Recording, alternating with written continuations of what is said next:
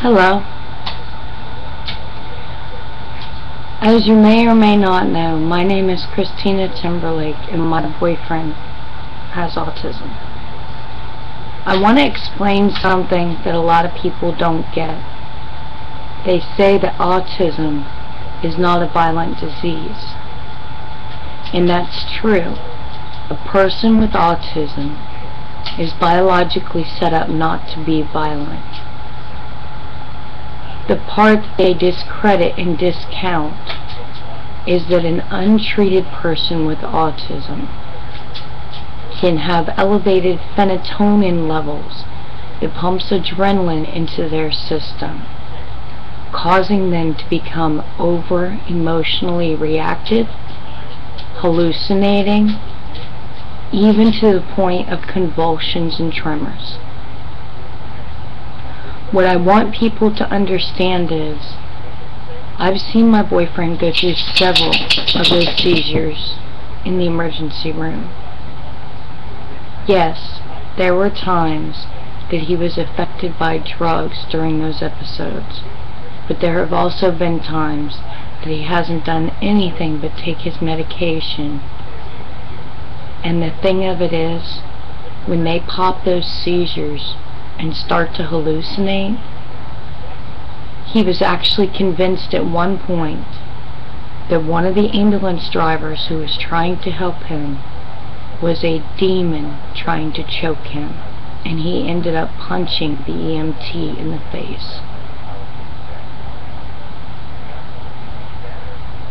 Is autism a violent disease? No, it's not.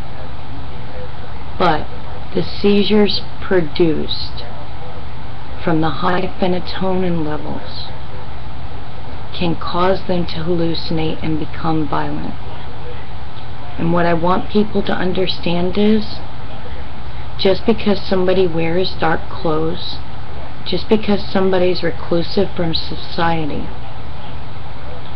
could be a side effect of the autism. But a violent rage could be a side effect of the seizures, which is a side effect of autism.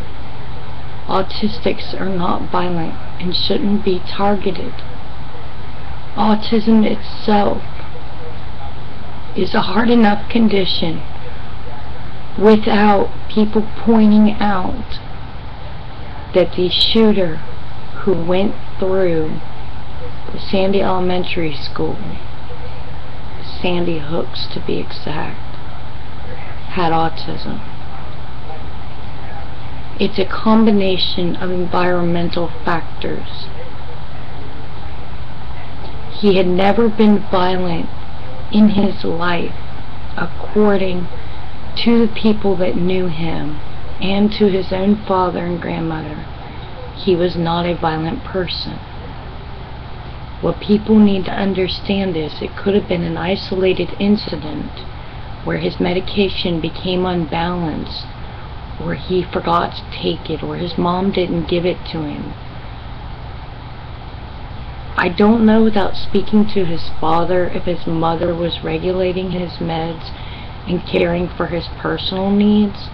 I can only speculate at this. If his medication levels were unstable, then yes, he became capable of murder without reason. Is it a tragedy what had happened at the Sandy Hooks Elementary School? Yes, it is. But what people need to understand is the disease itself is to blame, not necessarily the person with the disease. And what other people need to understand is the fact that they keep pointing this out makes it feel like they're targeting everyone that has a mental issue or mental disorder, because it's now under fire if people with mental incapacities should be taken away from regular society. And I find that offensive because I myself am diagnosed as a bipolar manic depressive. Can I become irrational, and even violent without my medication? Yes, I can. That is why I take Zoloft to help regulate my moods. And I am consciously aware of whether or not I take my medication. But it may have not been the case for Adam Lanza. When you really think about the situation and the condition, I really wish somebody would interview his brother, Ryan, or even his father, and ask, was Adam Lanza actively taking part in his own medical care, or was he being cared for? Because if he was being cared for and those conditions were lax, then it's his caregiver's fault, the things that went on, because they actively knew that they were running that risk when they didn't care for him. If anything, it should make us look more towards making sure that there are harsher effects for people who want to become caregivers, who are not willing to make the commitment to keep it going, or to make sure that there is a standard that people who take medication are fully aware of the side effects if they discontinue its use. By the way, also be aware that Dilantin, which is an artificial phenytonin stabilizer, also has the same effects if you don't take it as if it's overtaken. If the medication is overtaken, in other words, if Lanza became so depressed that he tried to kill himself with the only thing at his disposal, then indirectly he could have caused himself to hallucinate and see what he believed to be monsters, because he would have believed he was in a dream state. He wouldn't have been aware that it was his mother he was shooting. He wouldn't have been aware that it was children he was shooting. I'm not too sure that I can live the rest of my life smearing someone for something they did if they weren't aware or capable of comprehending what it was they did. Because the other thing you have to realize is Adam Lanza had a full family. It might have been what society considered dysfunctional because his mother and his father weren't together, but it's not fair to make his whole family sit and reanalyze what they couldn't have done differently to prevent it. And that's exactly what's happening. I just wanted to say that. And whatever people say after it is their own choice. But the other statement I wanted to make has to do with the gun control issue. Stricter gun laws only work for the honest. Just like drug laws. If you outlaw something, it only keeps the honest from doing it. So tightening down on gun ownership isn't going to stop these sorts of crimes. It's going to elevate them. Let us take our lesson from the Prohibition days. They outlawed alcohol, and because of that, people like Al Capone,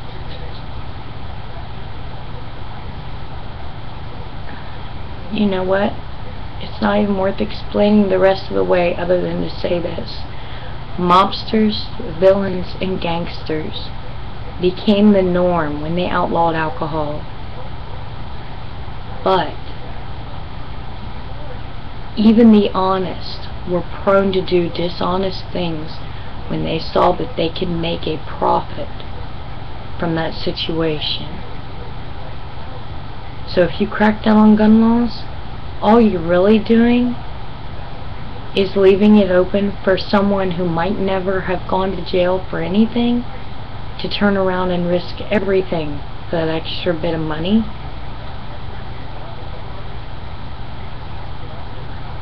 Because when you really look at it, the gun dealers and the people who manufacture those guns, that's their living.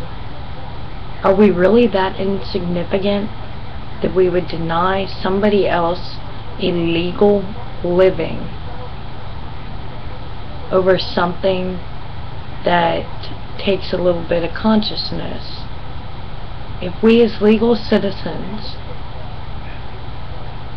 would take more care in where we place firearms and how they're kept, it's not going to do any good. Because locks only keep out the honest, and separating bullets from a gun only stops somebody who just really isn't interested in picking one up. Because if you really want something, you're going to search for it till you find it. Haven't you ever lost $5 in your front room in a couch or a chair? You're willing to tear the whole house apart for that $5. Regardless of what you want it for. People don't stop to think about that really, but they should. So this is your friend Chrissy, aka the Squeak Geek, aka Treon V here on YouTube, saying be safe, America. Actually be safe wherever you are. Keep in mind other people's conditions and situations, but don't let them override your own. Continue to stay the people that you are, and be proud of how unique, headstrong, and full of heart you are. Don't be disheartened by things that other people do. Just because they did them doesn't mean you have to. And I promise you, things will get better. Sometimes they have to get worse first, but they will get better. So remember to feel the love, rock on, and pass it on, no matter what, even if they hate you for it later. And if you're doing something right, they will.